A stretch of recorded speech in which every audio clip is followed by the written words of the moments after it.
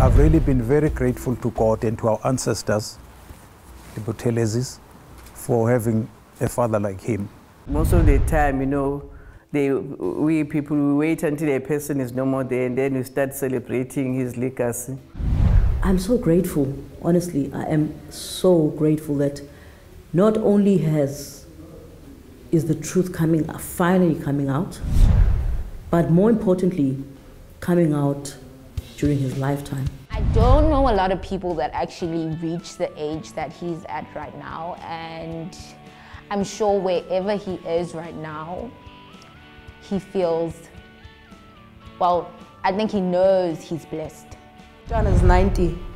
We've got a long way to go, but what a what a shining example. 28. I shouldn't be speaking.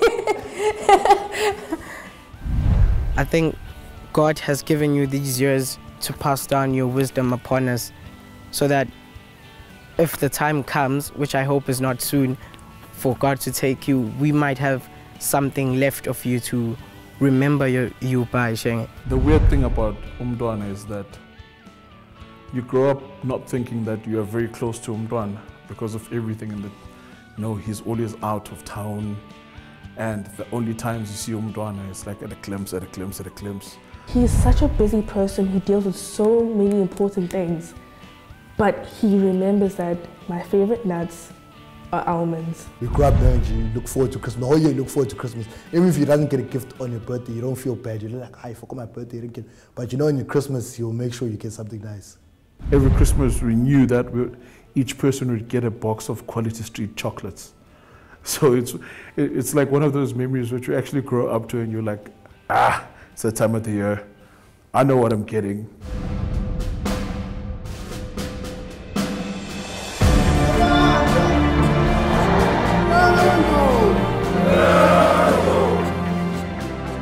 Shenge, ndabezitha, imbabazane kaMarhaqa. On behalf of my siblings, my mother, and the grandchildren, of course, and the whole broader family, I really would like to take this opportunity, as I said earlier, that we would rather have it this way, where we look you in the eye, we have you in the room, and say to you, Siyabonga Shenge. I don't know how can I thank Umntwana Kapinda again. I'm running short of words. Thanks for being that person that's always moldable, that's always willing to grow.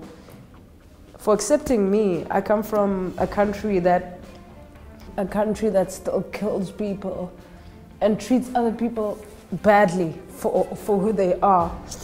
And to be accepted and loved,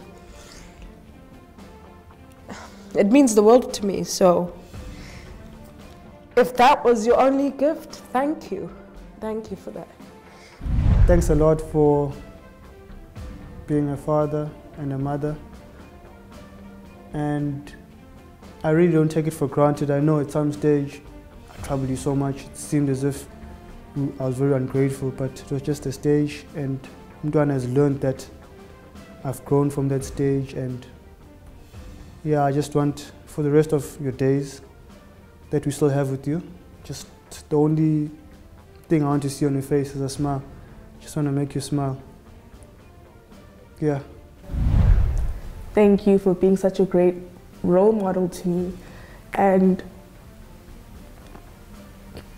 sorry.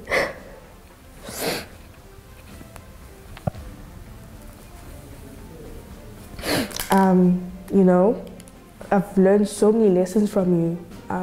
You know, lessons of being someone of integrity, of honesty, of, you know, someone of matter, someone that makes a mark, you know, on this earth. Don't just be there and do nothing. Every single person has a chance to do something, make a change, and make their mark. At Shenge, we as the grandchildren of the Buthelezi family really appreciate everything you've done for us. I'm thankful that the Lord has kept you for so long and you've been able to share some of my achievements. Yo, it gives me joy to be able to call myself your great-grandchild. Happy, happy, happy, happy, happy, happy birthday. I hope you enjoy your day, or in fact, I hope you enjoy the next 2 weeks because they're going to be explosive. For that, I salute you when I was Sido.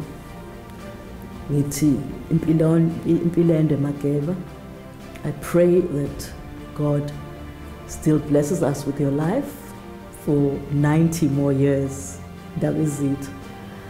I love you so much, and we wish you a very happy 90th birthday in our seed. Shane.